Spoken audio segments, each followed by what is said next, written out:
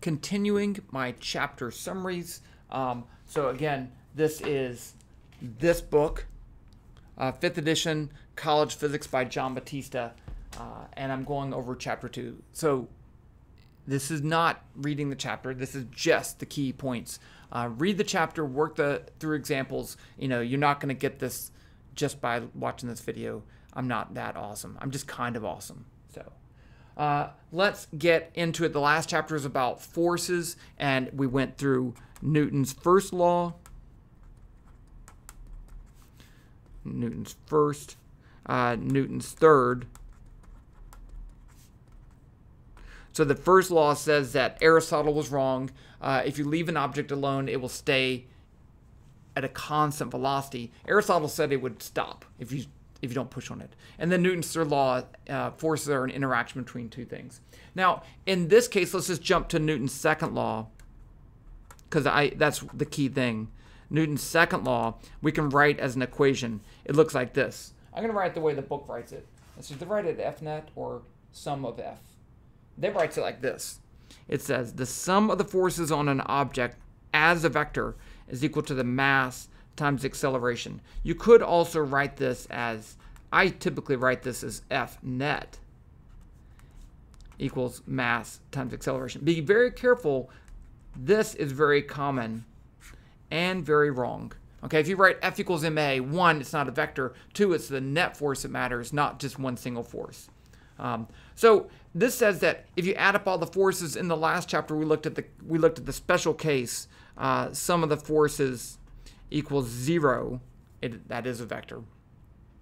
But here we're looking at this case where it's equal to an acceleration. This says that what does a force do to an object? It makes it accelerate, and it depends on the mass too. So, but then now we have this big problem. What's acceleration? And we need to build up to that. So let's start off with position. Position is the vector location of an object, and we use the symbol R for this. So if I have an X and a Y axis, which does not matter where they are, and a Z axis too, and I have some object right here, I can define its position with the vector R. So it has both an X coordinate and a Y coordinate. I'm still thinking, let me go ahead and say, how do you write a vector?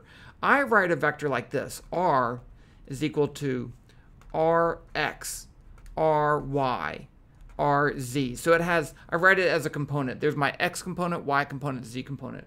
I think this book does it like this. R equals Rx, X hat, plus Ry, Y hat, plus Rz, Z hat. So this just says that's in the X direction, and this is the magnitude of that vector in the X direction.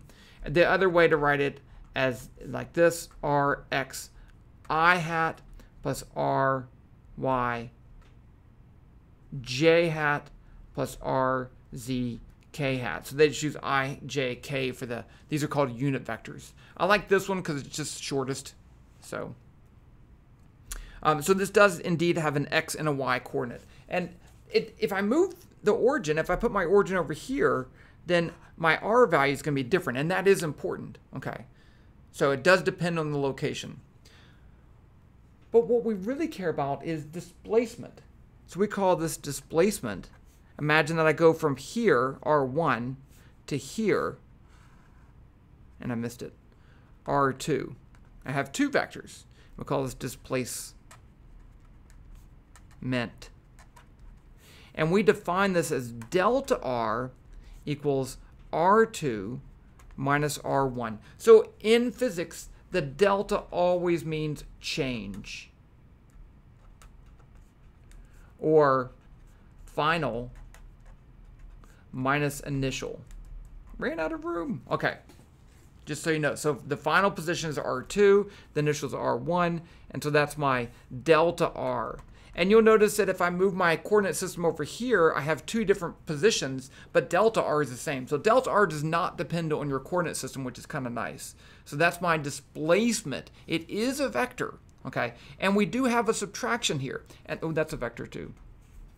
So let's write this out just to be clear. If I want to find, if I have R1 and R2 as this, R1 is R1X, R1Y, r1z, and r2 is r2x, r2y, r2z. Those are all scalar values because I broke into component form.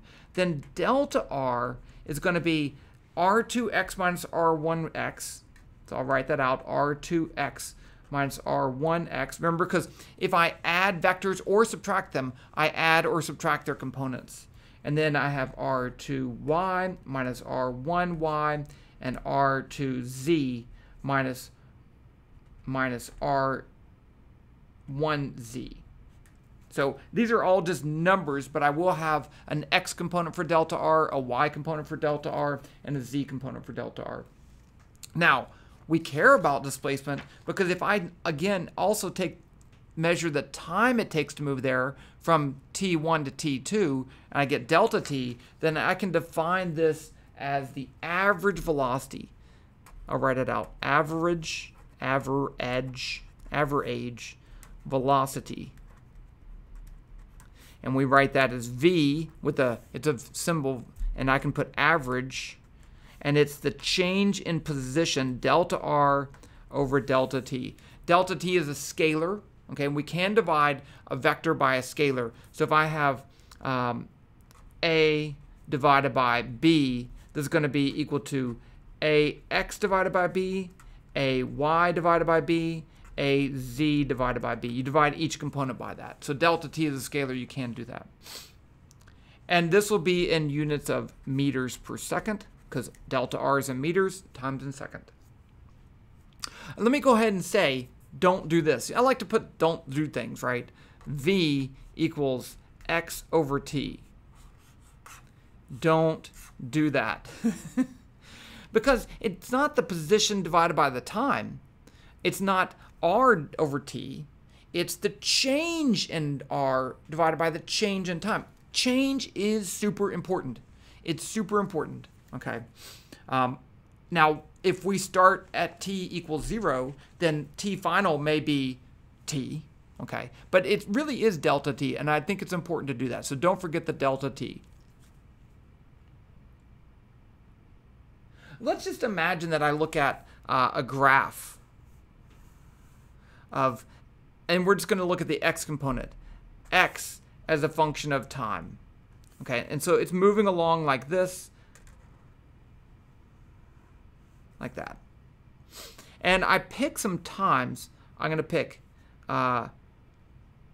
this one right here, and I'll call that t1, and it has a position x1. And then over here, it has position t2, and it has, time t2 and position x2.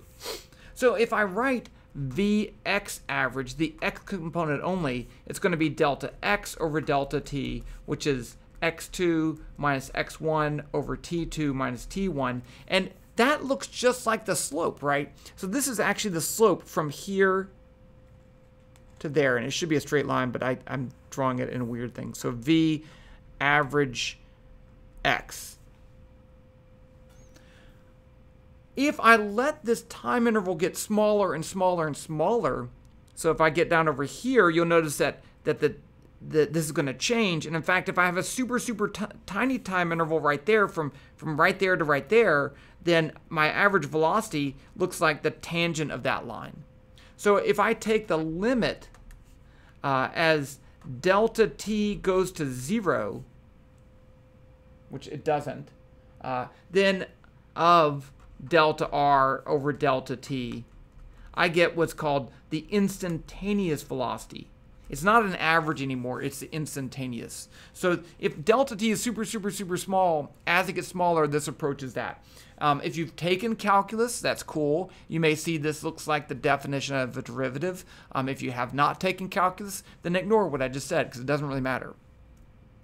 The important thing, though, is that just like slope depends on a change in position, velocity depends on a change in position too. Okay, but that's our average velocity and our instantaneous velocity. Now we can use that to define average acceleration. I wrote that capital, I should write this one too. Average acceleration. And we define this as how the velocity changes. So I'm going to say A average is the change in velocity with respect to time. So it'd be V2 minus V1 over T2 minus T1. Now, we're going to deal with situations where the average acceleration is constant. So it's the same as the instantaneous in almost every single case. So we'll often write this as just A. Okay, but it is indeed that. And so this is change in position with respect to time in meters per second. This is change in velocity with respect to time, which is meters per second. And we'll often write this as meters per second squared. Notice that this is still a vector. So the average acceleration doesn't just mean you're speeding up or slowing down. Imagine that I have this V1, and then a little bit later I have this V2. I change those. So we can write this as a vector by putting these two vectors together. So I'm going to put this as V2, and this is V1. And then if I take A is V2 minus V1 over delta T, well, this is going to be delta V right there, from the end of V1 to the end of V2. Okay, and so that's the direction, and we divide that by time, the delta T, that's the direction of our acceleration. So the acceleration does not have to be in the same direction as V1 or V2. We can deal with changes in direction.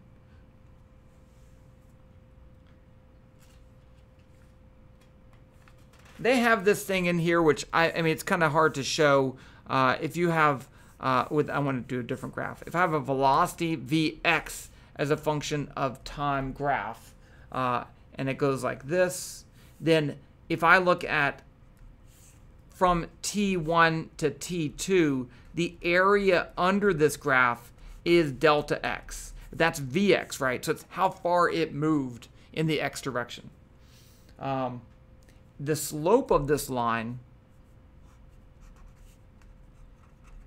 is the acceleration in the x direction. Okay, finally, mass and weight. Newton's second law, which I already said. So let me just say this. Newton's second law, we wrote it like this. F vector mass times acceleration. We can actually write this as two equations, and I'll write it back as my favorite F net. F net x is mass times acceleration in the x direction. F net y is mass times acceleration in the y direction, and z too. And we can pick the direction of x and y such that one of these could be 0, and that's what we're always going to do just to make our lives easier. And so there's another important thing, because if you look at this, there are some cases where we know the acceleration, and so we can find some unknown force, or we can know all the forces and then find the acceleration. That's usually the two types of problems that you're going to have in this chapter. They also have in this chapter a thing about relative velocities. I think it's not useful, and I'm not going to cover it just because it gets too confusing, and I'd rather just focus on the most important things of Newton's second law, and that's chapter 2.